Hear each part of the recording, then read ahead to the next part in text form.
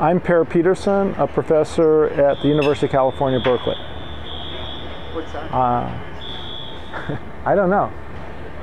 That's over. What? No. My name is Per Peterson. I'm a professor at the University of California at Berkeley.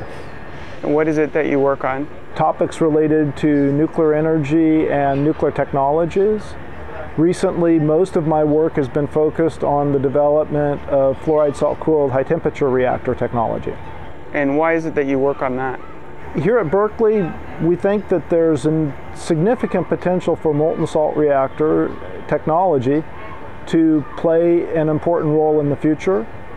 There's many different approaches to designing reactors, but the molten salts have some specific characteristics that are very attractive.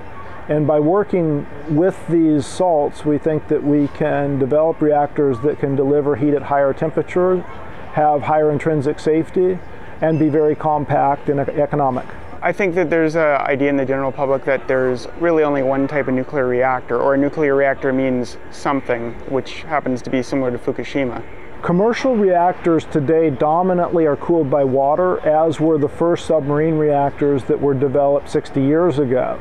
There's alternative approaches for reactor designs that would use other coolants and would have different characteristics.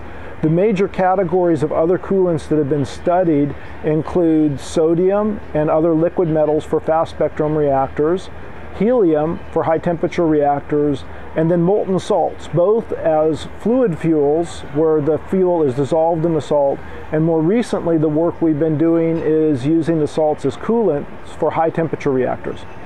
Could you give me a recap of receiving the documents from Kirk? Well, back around 2004, a gentleman named Kirk Sorensen had contacted me by email and came to visit us at Berkeley because we'd been working on molten salt reactor technology and doing some of the early studies of how salts might be used to cool solid-fueled reactors. And Kirk came into my office. He had a stack of CD-ROMs, and on them was this compendium of reports from Oak Ridge National Laboratory from the molten salt reactor program of the 1950s through 1970s.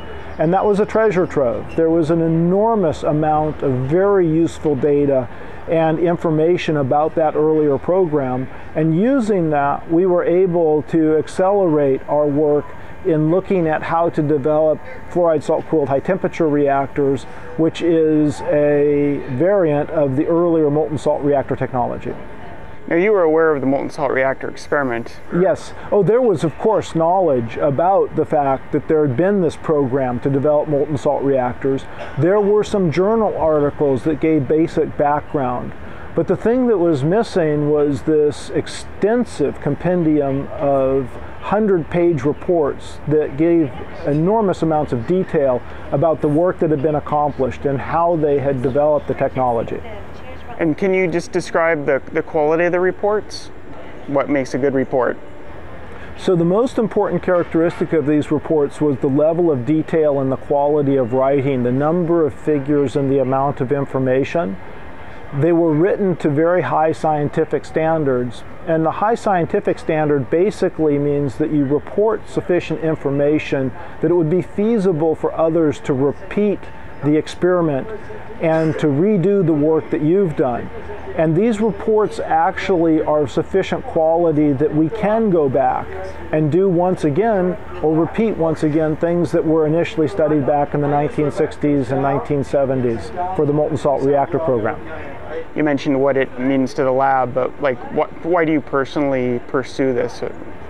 My personal interest in working in these areas comes from the desire to develop substantively better technologies to provide energy for humans in the future. And the technologies that we're working on really do have that potential to be revolutionary and game-changing if we can successfully address the key technical issues that exist for implementing molten salt technology. It's such an important benefits that could come from this that it makes sense for us to invest substantial effort, and that's one of the reasons that it's become a major focus for work in my laboratory here at UC Berkeley. Thank you very much. Good to finally meet you too.